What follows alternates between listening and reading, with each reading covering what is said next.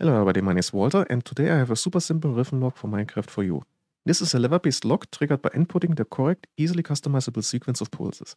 The timing needs to be very exact for the circuit. Your total wiggle room is 0.3 seconds. It's made up of very basic modules like this one here.